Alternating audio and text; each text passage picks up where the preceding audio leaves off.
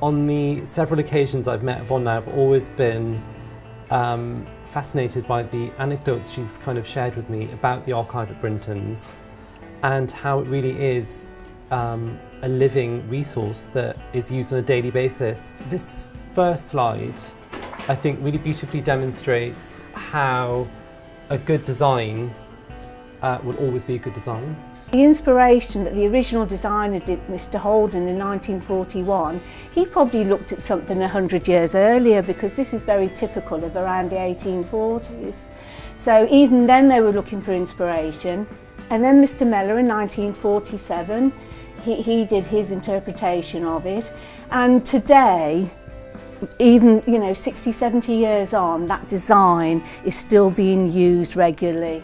If you look at the red and the gold with the fleur-de-lis in the background, it's very classical. The green one, a bit more traditional. And then the yellow one on the end, which is really up-to-date and modern. So you can see just from one design the different looks you can get, and it's still being used now. A lot of what you do is working with people to try and find historically accurate or things that are accurate to a period for a building. And obviously this is a huge London landmark, the St Pancras Hotel. And kind of Brintons has been linked with it in some ways kind of throughout its history. We could remake it from the original cloth. And also, because you can imagine 100 years later or so, the colours would have faded. So I couldn't find original design papers of that period so as they could match the navies and the colours. So historically we could get it back to how it would have looked at the time. And the other nice thing about this is yes, they have done the original staircase and the original carpet, but all the rooms and corridors are very modern. I'm sure most of you have heard of Lucien and Robin Day, who are very influential mid-century designers.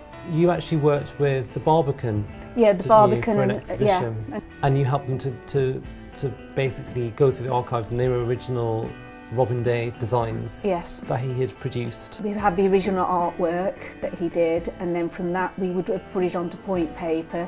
And the other nice thing, which they thought was nice, is we'd actually got carpet samples of this work as well.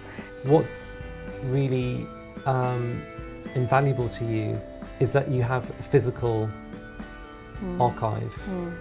And some of these designs that are hundreds of years old, you can look at them. I mean, when these designers started off, they used to paint it all out first as a picture, then show it to the head designers, and then whatever got chosen then got put onto point paper and then it got made. Well, all that goes into the archive, whereas today, if you're digitally doing it, the things that aren't made, are they wiped off? Who knows? But I mean, we keep that, so we've got the artwork with it as well.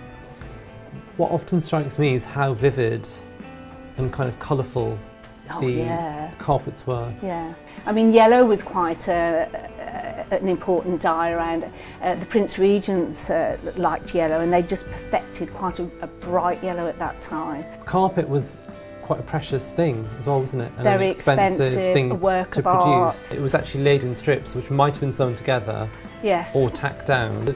You know, it was you could only be a certain width. Yes. And now we've reached the other end of the spectrum where it's absolutely enormous. Yeah, but you do also work with quite contemporary designers on things. So like Timorous Beasties and Chris and Susan Arger have recently kind of been working in the past few years. Yeah. And particularly Timorous Beasties kind of actually take some of the quite traditional motifs and use them in a they change the scale and the colouring, but actually quite true to the original form. These Katagami stencils that you have. We've got the largest private collection in England.